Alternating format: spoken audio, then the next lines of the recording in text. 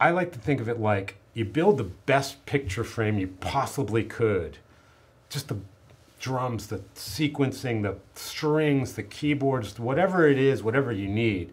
Maybe it's almost nothing, but whatever it is, you make this wonderful picture frame. And then if you play one note in there, that one note is all people hear, but it's the best sounding one note. Right. It just looks great. It's like if like a picture frame that's at the Louvre in Paris. Anything you put in there is going to look awesome. Right. But if you got a picture frame from Walmart, you could be like the best player in the world, and it's still just, well, kind of crappy. So I always say... Great analogy there. Yeah, the picture frame is so important. So I always say this, I spend like maybe 75% of the time on everything other than the guitar. Right. That way I'm playing just in this awesome environment, and I can really pick and choose every little nuance of what I'm playing. But I know you spend a lot of time on your melodies, getting them right. And because that's the voice. Instead of having the lyrics, you have to, the phrasing is so important then. It becomes even more important. Yes, you want to be like a singer. The only songs popping in my mind are the ones that we're playing on tour. But like, for example, I play this Japanese song called Amagi Goe.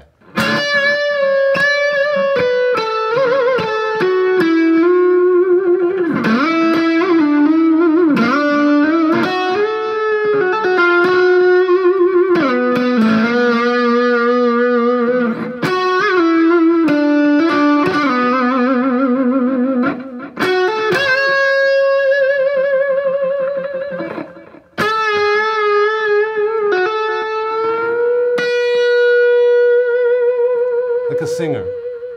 You want to do as much humanness as you possibly can. That way, it really doesn't matter what sound, if you're playing through a huge stack or a little practice amp like this, you're still the singer. It's like if a singer sings in the room or sings at the Tokyo Dome or whatever, it's still the voice. So if you can get your guitar to be that voice, wherever you sing is where you're singing. So that's a big part of my playing, making the choice, again, choices. How long do you hold out the notes? Do you hold them out like a singer, or you hold them out like a guitar player? You know what I mean? If you hold them out like a singer, it's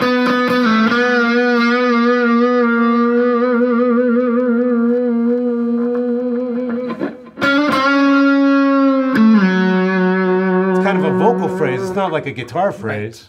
Da da da da da. It's not like guitars are. That's a guitar phrase. Right. So if you kind of, what's the word in English? Ishikite ego de nan desu ka? It's so weird. It's so weird, Rick. I'm telling you, it's so weird. Conscious effort. Okay.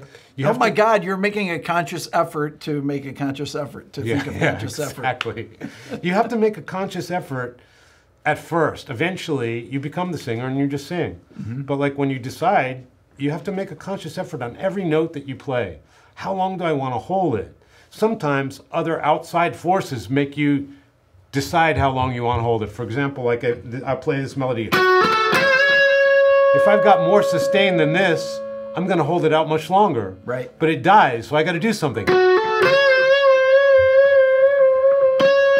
to the sound. Play to the sound that you have. Yeah. Ideally, you don't want to play to the sound you have. Ideally, you want to play to the sound that you want to get out. Right. But this is, you know, we're here, it's casual. Yeah. But like when you're performing or recording, you set it up in a way that you can, you know, interpret the melodies the way you like. So, but this is a big one, and I hope that there's a lot of young people playing guitar that can get something from. The biggest thing that I can think about is how to extend the notes, connecting notes from one thing. There's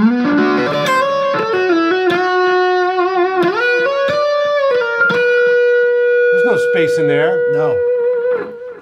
How do you connect the notes? A lot of times what people do when they learn someone's solo, they'll play all the fast licks correctly, but they'll slide off any notes that sustain for a long time. I did this thing where I was watching YouTube videos and talking about what people were playing.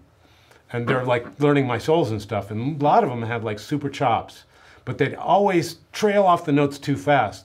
I'm like, that note I intended to play really long. That's an important note. Right. Why are you giving it such short shrift on that note? Right. Give that note, that's the note that matters. I'd like to take a second to talk to you about this channel. This is actually Rick Beato too. I've had it since the beginning of my main channel, and many of you are not subscribed. As a matter of fact, 87% of the people that watch this channel regularly are not subscribed. So I encourage you to hit the subscribe button on this channel and on my main channel. This will help me get even more of my dream guests and help continue to grow both channels. Thank you. When you're the one creating these solos and melodies, you're the one who decides. Do you slide off it quickly? Do you stop and put breaks in between? Those are the decisions that each person will make to tailor to their own taste. That's a big part of playing, and a big part of your style, though, is the ends of the notes are just as important as the front parts of them. Yeah. When I watch you play, I've always thought to myself, it doesn't matter what string you're on, what part of the guitar you're on. You do a half-step bends, you do whole step, you do all types of things that are really unguitaristic, honestly. Aww. You play a lot of unguitaristic things, I think, because of this, where you'll do a bend where some people will just go, play something at the 3rd fret on the G string, play that note B flat, and you'll play at the 2nd fret and bend into it. Okay. You know, things like that where you don't even think about it. Well, I do think about it. Well, you do think about it, but you don't have to, like, you don't play these bum notes or anything, even when you're shifting, because you do a lot of shifts in your playing. Boy, I fooled you with that one. You do. You are moving around on the neck. You'll play down low, then you'll shift up to a note, and you're so accurate with that stuff. As long as you think so. I try to be as accurate as possible, but the top priority is the performance. Like if you're playing live, accuracy is like right around number 3. Performance and pitch and then accuracy and all those things. When you're studio, it's performance and accuracy equal because you have that freedom to play as many takes as you like. Yeah. So why not be as perfect to the vision as you want to be? And you don't have to perform for anybody. So that's a nice thing. But like what you're saying about bending into notes, and unlike a guitarist, for example, I think a lot of people can get something from this concept here. Like for example, if the chord's F sharp, Marty, play a solo over this F sharp pad, right? So most normally when you might do something like that, right. An F sharp arpeggio into an F sharp root. That's the first thing they do.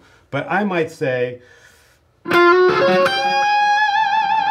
I might do this.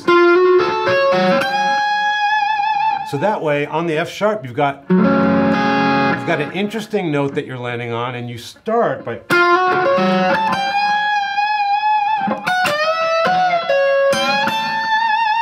You do a bunch of different bends that if you, I don't even know how to play it without bending it. Because I'm constant, like I was saying before, consciously trying to avoid the types of picking and phrasing that you hear everywhere. So it's kind of what's the word? Okay, what's the Japanese word? Daihantai. Hangyakusha. It's kind of rebellious. It's rebellious. Like jazz originally, you know about jazz, but a lot of those things was like breaking all these rules and playing from a half step below and all those things. So it's like baby jazz, you know what I mean? So like if it's F sharp, I'm like, fuck you F sharp, I'm playing F. And not only that, I'm playing a flat second on that. You see what I'm saying? Love it. It's kind of rebellious to like, the chord is F sharp, but I'm doing that. And you know what I do a lot is if the chord is like, say B, I'll start the solo on.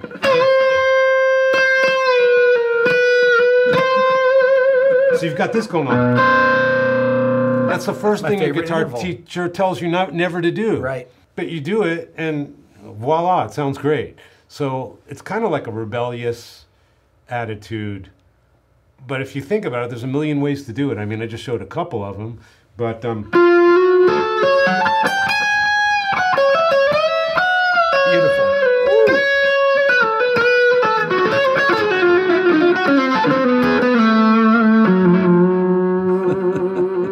That's a perfect example right there.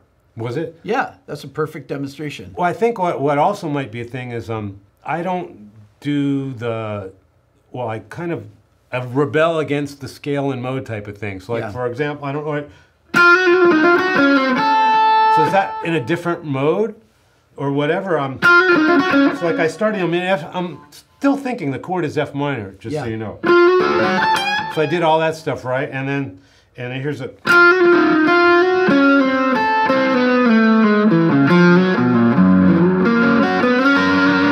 It's still F sharp minor. I'm in F sharp major. Yeah. Who cares? But if you can believe in it, if that's the note you're hearing in your head, that's what you play. So I do a lot of that.